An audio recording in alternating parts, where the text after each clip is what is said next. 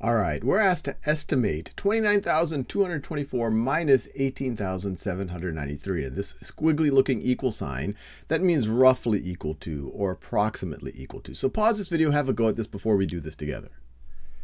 All right, so the way I think about it, both of these are in the tens of thousands. We could round to the nearest 10,000. If we want to get a little bit more precise, we could round to the nearest 1,000. So let's go with the nearest 1,000, see what happens. So let's see, 29,224 is closer to 29,000 than it is to 30,000. So let's say this is approximately or roughly going to be equal to 29,000 minus, now 18,793, that's closer to 19,000 than it is to 18,000. So let's say that that's roughly 19,000. And this we can do in our head. 29 minus 19 is 10. This is 29,000 minus 19,000.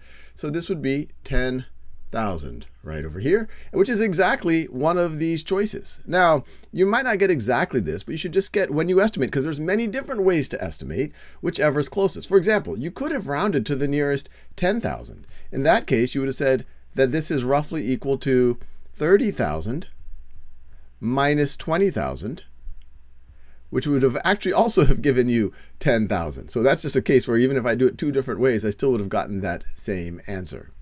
Now let's do another example here. So here we're told to estimate 76,371 minus 2,842. Pause the video and have a go at that. All right, well, these in 2,842, I'm not even in the tens of thousands, so maybe I just want to definitely round here to the nearest 1,000. So this is closer to 3,000 than it is to 2,000. So let's say that this is, well, let me do the 76,000 first. If I round to the nearest 1,000, it's closer to 76,000 than 77,000. So this is roughly equal to 76,000 minus, and the second number is closer to 3,000 than 2,000. And so if I subtract, we can do that in our heads.